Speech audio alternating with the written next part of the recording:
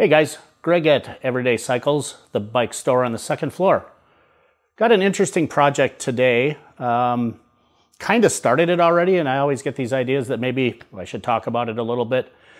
This is a Bullitt cargo bike.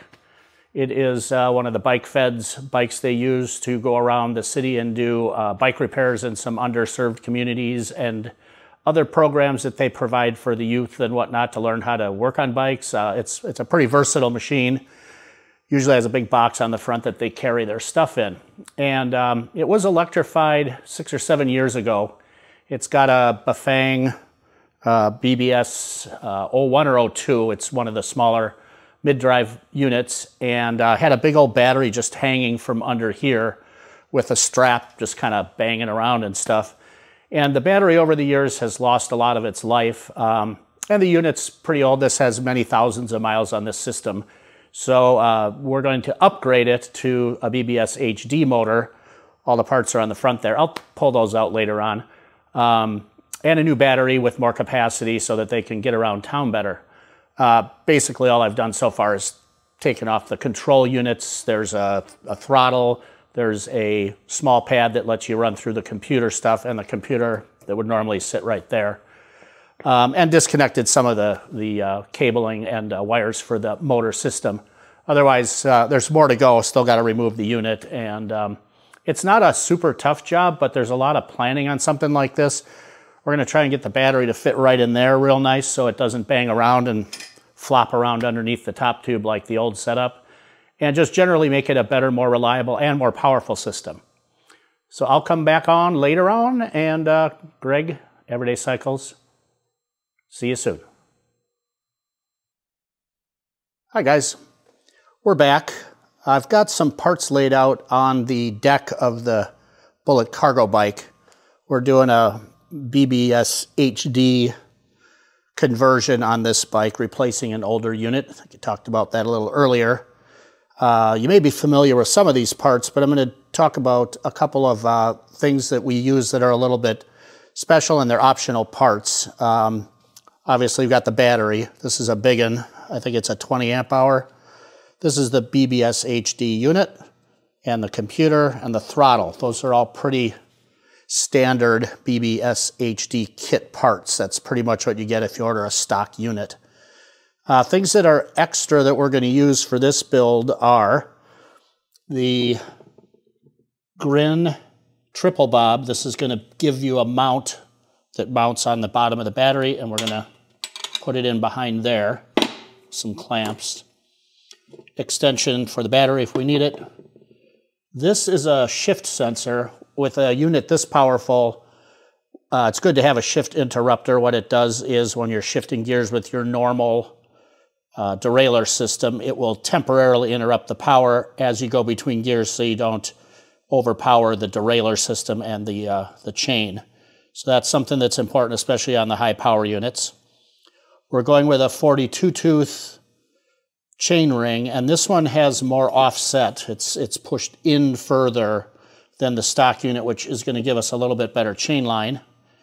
It also has a narrow wide, so if you go up to an 11 speed or somewhere in there, that it will have the narrow wide anti-drop setup on it.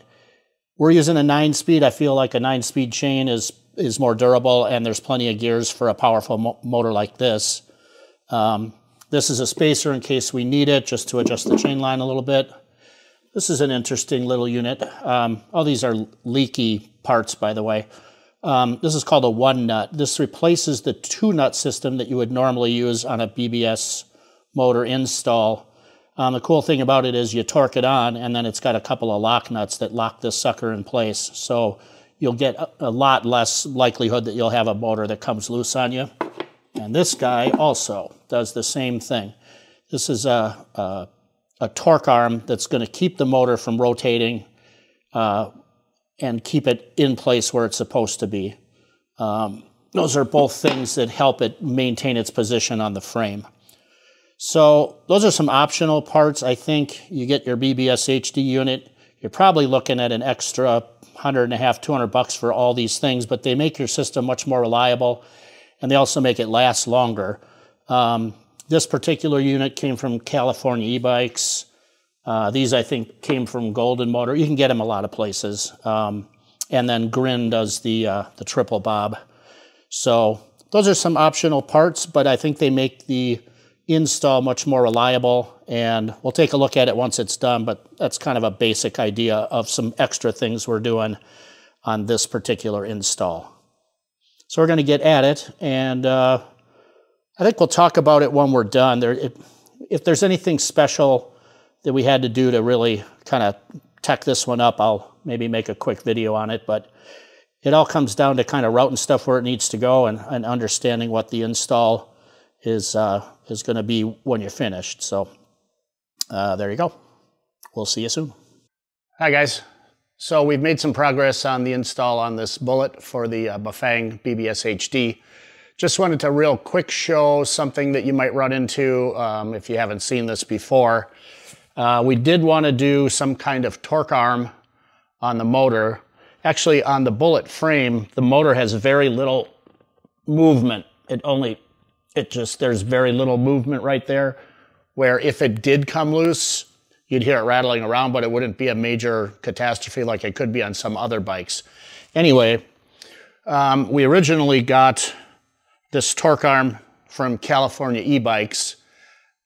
It's awesome. It's super heavy duty. However, with the way the frame is made on the Bullitt, it doesn't really fit very well. You'd have to have a bike basically with a standard down tube, an angled down tube on a traditional, 70s, 80s, 90s, whatever bicycle that had a double diamond frame. Because when you try to put this in here, there's nowhere to strap it to really easily.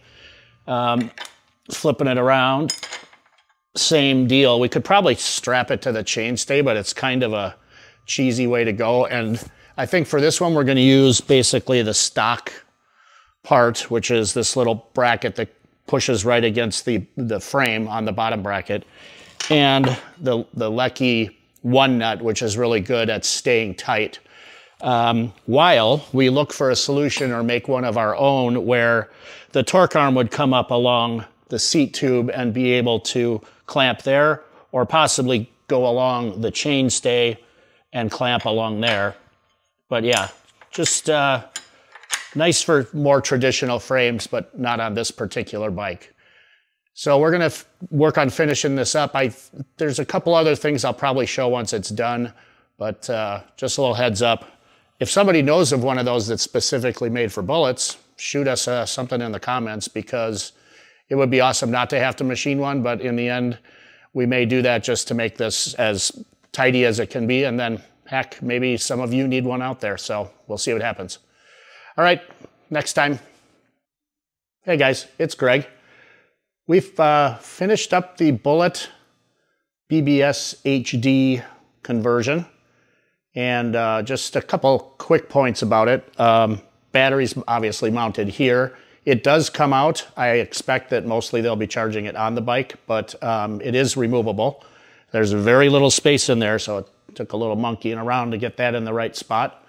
We went with a little tube here. It's actually a piece of PVC that runs the wires up to the front from the motor. That lets us run it over the bottom bracket rather than underneath the motor, which might be a little more susceptible to road stuff getting thrown up on it or whatever. Just something we're trying on this one. It's got all the requisite stuff, the speed sensor so it can communicate with the computer, the shift interrupter. This is a high power motor. It interrupts the shifting just briefly while you're shifting gears. Got a nice color display on it, a throttle, 5 levels of pedal assist, and should be great for what they're using it for. We're going to take it out for a test ride here pretty quick, and I hope to get some video of that. So I'll talk to you soon. Hi again, it's me, Greg. I figured before we take this thing outside, we might as well see if it runs. This could be one of those things that goes viral for the wrong reason, or could just prove that we've got power. I already tested it with the chain off the bike, and we do have power to the motor. I'm just gonna turn it on and jump up on it, get the back wheel off the ground, and just make sure we've got good, solid connection between the motor and the wheel. And heck, what could go wrong? I'll turn it on here.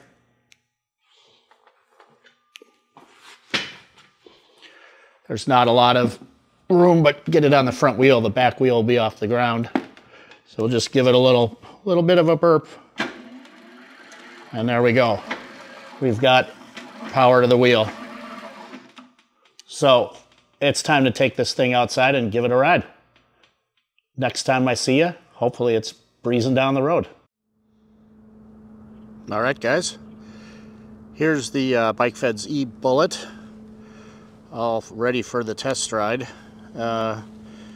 Maybe saw some of this earlier inside, but got the battery mounted on the steer tube there.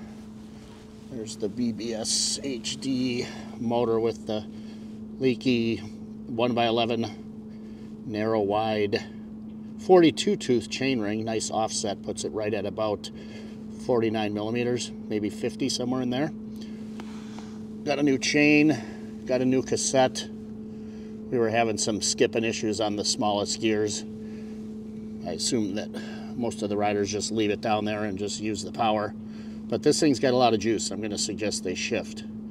So, I'm going to go on a test ride. I tried to mount the camera right there on that thing, but it doesn't work super well. It still bounces around a lot. So, maybe we'll try to figure something else out later. But the important thing is we can deliver it tomorrow if it rolls properly. So, here we go. All right, guys. Successful test ride. I think I mentioned earlier that we were replacing the chain and cassette. The other one had gotten pretty ramped and it was skipping in the hardest gears. Very successful test ride. This thing goes 32 miles an hour right now, and I saw a peak of 1,450 watts, so it's got some gumption. That said, that's letting it run pretty much all out at 32. I think for the motor's health and for the rider's health, we might want to consider dropping that down a little bit. I'll talk to the guys at the BikeFed and see what they think. They're all experienced riders, so who knows, maybe they just want to rip it up. But I will say the motor gets warm, and I don't know that running it at 32 constantly is the greatest idea. I was pretty consistently hitting in the mid-20s, 24, 25, not in the hardest gear, but in like 9th gear, and with position number 4 on the power assist or the pedal assist setting. I like using the throttle just to get away from a stoplight, just to get up to speed a little bit. Rolling through the gears is a little bit of a challenge. The shift interrupter works well, but I think most people are just going to ride it in one of the harder gears, and getting up to speed by using the throttle and then letting the pedal assist take over works really well.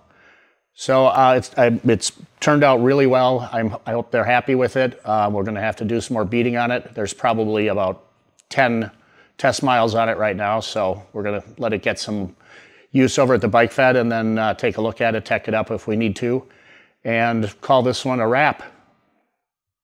See you guys next time.